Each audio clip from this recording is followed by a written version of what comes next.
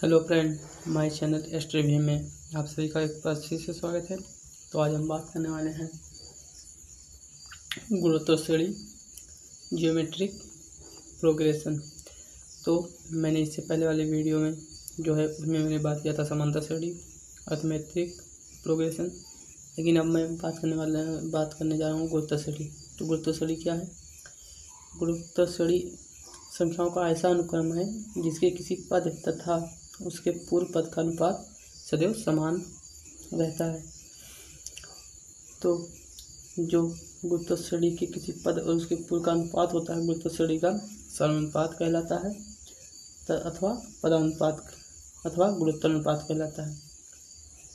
तो जैसे कोई दिया रहेगा, कोई व्यापक गुरुत्व श्रेणी ए कामा A R square A R cube comma dot dot ऐसे दिया रहेगा। तो इसमें जो होता है तो प्रथम पद जो गुरुत्व श्रेणी का होता है वो ए होता है, प्रथम पद, और जो समानुपात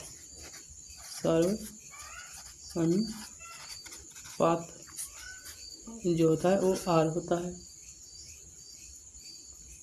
अंतिम पद मान लीजिए एल, मतलब एल होता है, और जो होता है जैसे व्यापक वायन पद होता है टी एन होता है, यानी पद तक होता है, ये होता है। तो जो गुरुत्व श्रेणी का योगफल होता है वो तो बाद में बात करेंगे, पहले हम आज बात करने वाले हैं मतलब व्यापक पद या एनवा पद। तो जो प्रारंभ से एनवा पद होता है वो तो है प्रारंभ से गुरुत्व श्रेणी का प्रारंभ से एनवा पद जो होता है एनवा पद टी एन इक्वल टू होता है A R power N minus 1, ये होता है व्यापक पद, एनवा पद अथवा व्यापक पद जिसको हम बोल सकते हैं। तो ये जैसे हमें कोई एनवा पद ज्ञात करना है, व्यापक पद ज्ञात करना, तो ये सूत्र पाओगे। और जो होता है अंत से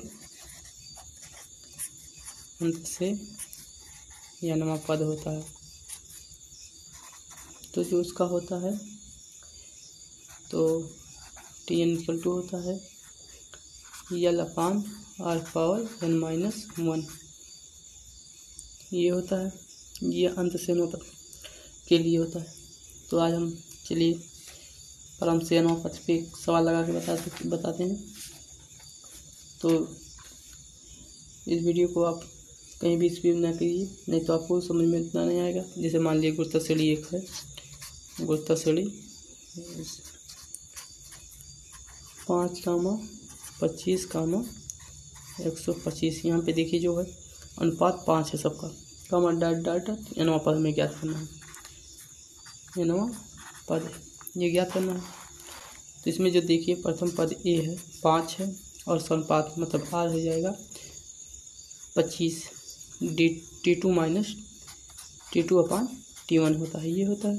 तो हो जाएगा 25/5, 5 एक है 25, तो यहाँ पे 5 आएगा, ये आया।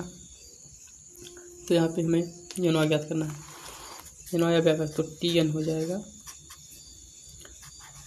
5a, ये होता है इंटू आर मतलब कहाँ 5 पावर एन माइनस 1, ये हो जाएगा। तो 5 पावर ई मतलब अलग करेंगे 5 पावर एन इंटू ये हो जाएगा,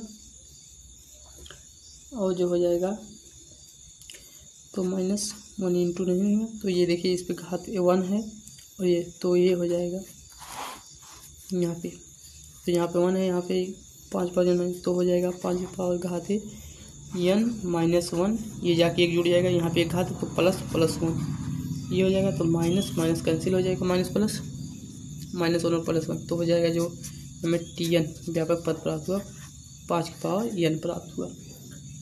तो ये हमारा आंसर हुआ, ये हो गया। अब अगर आपको अगर कहीं समझ में नहीं आया तो इसे कमेंट करके पूछ सकते हैं, और अगर वीडियो आपको पसंद आया तो लाइक करें, कमेंट करें और ज़्यादा से ज़्यादा इस वीडियो को शेयर करें।